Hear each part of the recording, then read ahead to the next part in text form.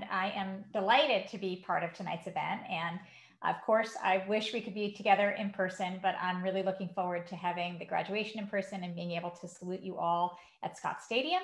I want to thank Savannah Williams and Maria Lovano for organizing the Charge to the Class and graduation more generally. It has been, I'm sure, for them a bigger lift than they had planned when they signed up for it. And I'm really excited about this lovely alternative to the usual charge for the class. I think the charge is one of the law school's best traditions. I think it's just a lovely one. It's a time for us, the faculty, to celebrate you, our 3Ls, and everything that you've accomplished, which is even more than the usual 3Ls, given the circumstances, to mark your transition into the practice of law, to welcome you into the UVA Law alumni community, and to offer some wisdom and advice. And I think it just says a lot about this place and about how students and faculty feel about each other, that you all invite a member of the faculty to address you at this moment. And I will tell you that I know that our faculty view being invited to give the charge as a real honor. Every one of us loves getting to know you here in and out of class during your 3 years. We share in the joy of your successes. We love watching you grow as students, as people, as lawyers. It's why we do what we do, and it is what sustains everyone who works here. So as we think about your 3 years here, we are filled with pride for who you are and for everything that you've accomplished. So congratulations. My main goal today is to introduce Professor Rachel Harmon, and it is my privilege and honor to do so. Professor Harmon is the class of 1957 Research Professor of Law and the Director of the Center for Criminal Justice here at UVA Law School. She is a graduate of MIT, the London School of Economics, and Yale Law School. She clerked for the Honorable Guido Calabresi on the Second Circuit Court of Appeals and for Supreme Court Justice Stephen Breyer before she joined the Justice Department's Civil Rights Division in the criminal section as a trial attorney. She spent 8 years investigating and prosecuting hate crimes and violent crimes by police officers and other government officials nationwide. She left the Justice Department in 2006 to join the faculty here at UVA, much to our benefit. She teaches in the areas of criminal law and procedure, policing, and civil rights. She has just published a path-breaking new book, The Law of the Police. It is the very first resource for law students and others who seek to understand how American law governs police interactions with the public. She is literally creating a whole new field and a whole new way to think about policing, and especially how we police the police. Over the course of her remarkable career, Professor Harmon has been a student, a practitioner, a teacher, and a scholar of the law. Perhaps most importantly for what you are about to hear, she is one of the wisest people I know when it comes to careers and career advice. I have no doubt that you have chosen for her to give this charge, at least in part because many of you have already benefited tremendously from her wisdom and her mentorship. And for those of you who have not yet, you heard the tales of how amazing she is and you wanted to hear it for yourself. So she is just incredible in guiding students toward their ideal careers and beyond, and you all are in for a real treat. So congratulations, and I turn it over to you, Professor Harmon. Thank you so much, Risa. That was an incredibly generous introduction. And thank you to the good people of the class of 2021 who've invited me to give this charge. I wish I could be with you in person, so it felt a little less like a webinar, but you know, needs must. To tell you the truth, I find your choice of me a little bit puzzling. John Harrison is a lot smarter than I am. Caleb Nelson, a lot wiser. Deirdre Enright is a lot funnier.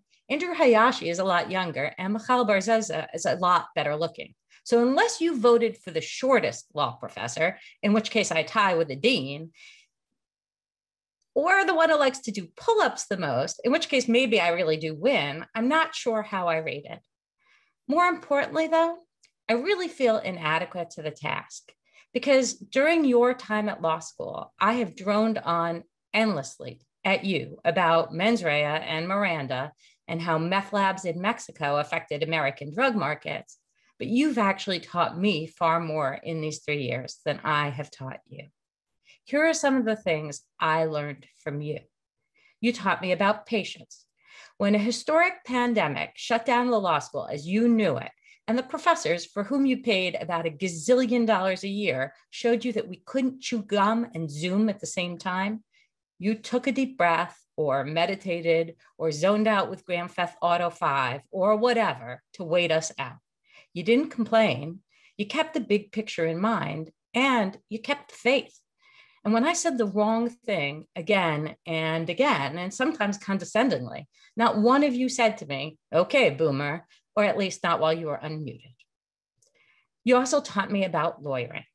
You guys have interned and externed, argued motions and appealed. You wrote briefs, tried cases, you freed the innocent and convicted the guilty. And I'm sure you made heartless corporations a lot of money. And then you shared those experiences with me, and I'm a better lawyer for it. You taught me about community spirit. You've taught each other, trusted each other, and touched each other, figuratively as well as literally. You gave to those who needed you in shoulders to cry on and thousands of pro bono hours. But my favorite example of what you did, this pandemic posed a lot less of a threat to most of you than it did to the people around you, including older staff and faculty and the Charlottesville community. Still, you wore masks and you socially distanced and you partied only within bounds. You literally saved our lives by keeping transmission numbers down. I couldn't be more proud. You taught me about bridging differences. You are an amazingly diverse class. That means you're divided by race, by religion, by politics, by your experiences and goals, by your beliefs and your identities. And the world around you in these 3 years has done everything possible to exaggerate those differences.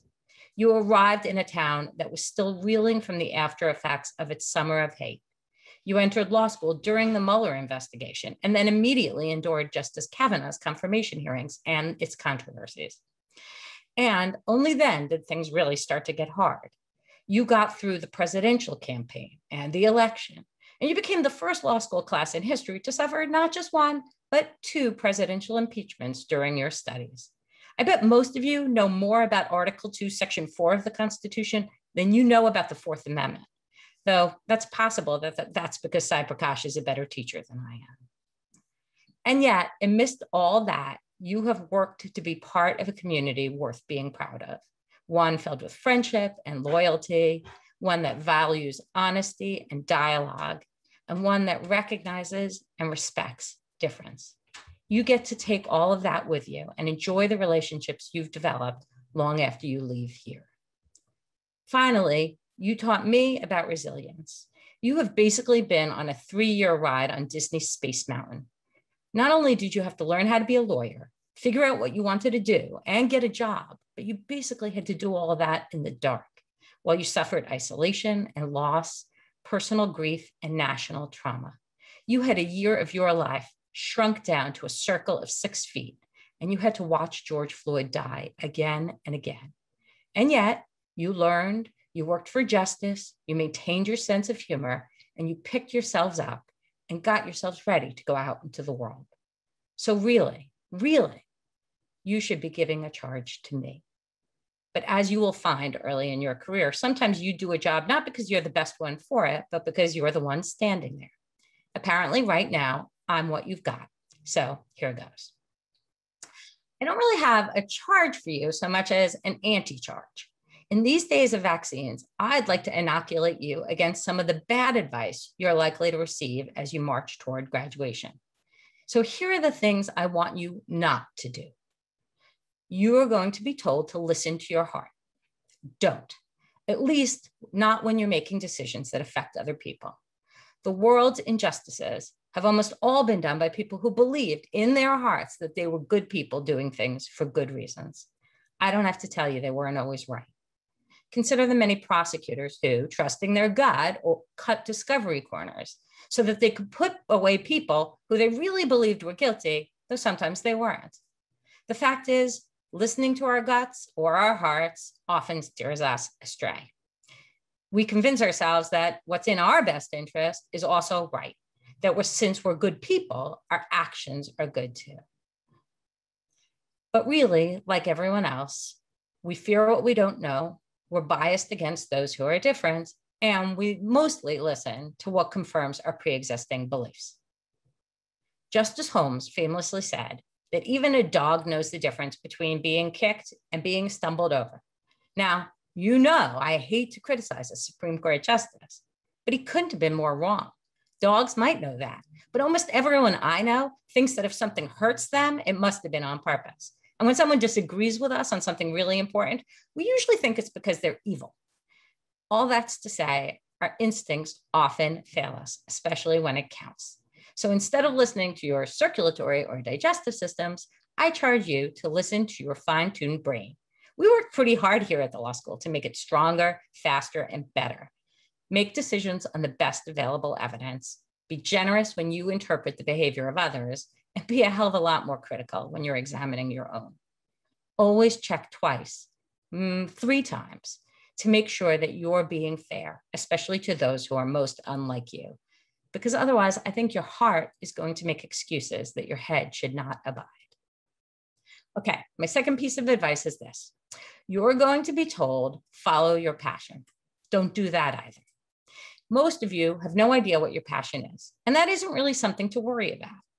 Except for occasionally attending to my children and exercising way too much, I've basically spent the last 20 years thinking about almost nothing but policing. Some of you have, rightfully, I admit, called me obsessed, but it didn't start out that way. When I graduated law school, I had no clear idea about what I wanted to do, but I knew I was interested in civil rights, and I believed deeply in government service, which I had done some of before. So I applied for almost any plausible job at the Department of Justice.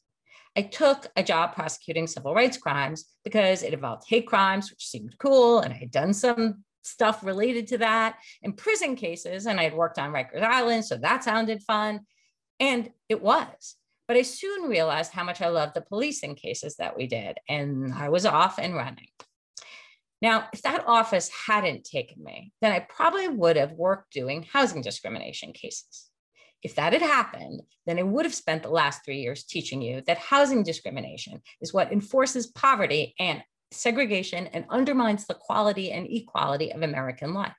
I would have been entranced by the Fair Housing Act and local zoning laws instead of asset forfeiture and state use of force statutes. Though I'm sure I would still have grand theories about how to make things better, maybe I wouldn't have been very good at it, but I would have loved it just the same. That's because most of the happy people I know didn't choose a career they were passionate about. Instead, they started at a totally imperfect, but plausibly interesting and meaningful job, and they got to work. They looked for ways to get better, and they stuck with it for a good while. And as the years added up, they built expertise and skills, and for many, passion. So if you make a serious go of your first job and it sucks, switch gears. Don't be miserable. There's just far too much interesting legal work to do for that. But if you don't hate it, work hard at it and give passion a chance to follow you. Third, you may be told to strive for success, to always try to be the best at what you do. Don't do that. The thing about success is that it's a product of what other people think and value. And being the best is about how you compare to other people. So I'm a decent amateur triathlete. I make the podium most of the time in my age group, but I can do my personal best and lose, or I can have a lousy day and win. I enjoy winning, but I can't really take it seriously because whether I make the podium or not mostly depends on whether the people out there who are inevitably faster than I am happen to show up. Measuring your life by comparative metrics may help motivate you at least for a while, but it also encourages you to cut corners to get ahead, to step on other people, or to get bitter when someone beats you out. It makes you think you've succeeded when you could have done better, and it makes you think you've failed even when that's not true. So Michael Collins, the Apollo 11 astronaut who died this week, I don't know how many of you knew him or knew about him. He, by the way, did triathlons. He could have thought himself a pretty unlucky guy if he compared himself to Buzz Aldrin and Neil Armstrong, who got to walk on the moon while he stayed behind. After all, he never became as famous as those two, and maybe you didn't know his name when he died. But he helped humanity stretch to new limits and expanded our understanding of our place in the universe. And for him, that was enough. Even the smartest, most hardworking, and most ambitious of us won't even usually make the footnotes in history books. And that's okay. Far more important than striving for that recognition is doing what you do well and keep on doing it. Success may come, or it may not, or it may come and disappear, and you just need to be okay with those outcomes. So when I think about this in terms of my own career, I often think about bed bugs. A few of you might recall that around 2010, after about a half century in which no one paid any attention to them or thought much about them at all, New York City suffered a mass infestation of bed bugs. It left 8 million New Yorkers and 65 million people who visit the city each year itchy, sleep deprived, and pretty well panicked. And newspapers around the country, but especially the New York Times, sought to understand the problem and what to do about it, which meant that all of a sudden, the country's 4 or 5 bedbug researchers and like the dozen or so cockroach and flea experts who knew a little bit about bedbugs, they were constantly on talk shows and the front page of the New York Times. And being an entomologist, which hadn't really been a big thing at cocktail parties before that, was suddenly all the rage. It was like being an epidemiologist today. But eventually, the bed bugs died back and the media moved on. So I said earlier, I wasn't obsessed with policing when I went to the Justice Department. By the time I left the Civil Rights Division to come here in 2006, clearly I was. I wrote my first article about police violence, and I traveled the country before I took the job here, giving job talks about it. And I was told, I kid you not, that the law governing the use of force is kind of a minor cul-de-sac in Fourth Amendment law, and policing as a focus for a legal scholar was a bit obscure. So obviously that's changed, and I've gotten a lot of opportunities as a result, but it's not really because of what I did. Now, I did put myself in a good position by working hard on a subject I care a lot about, and I encourage you to do that.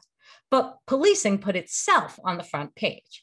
So I expect that, like the bedbugs craze, that will ease. Maybe climate change or immigration, or God forbid, a major terrorist attack will lead people to focus a lot less on policing.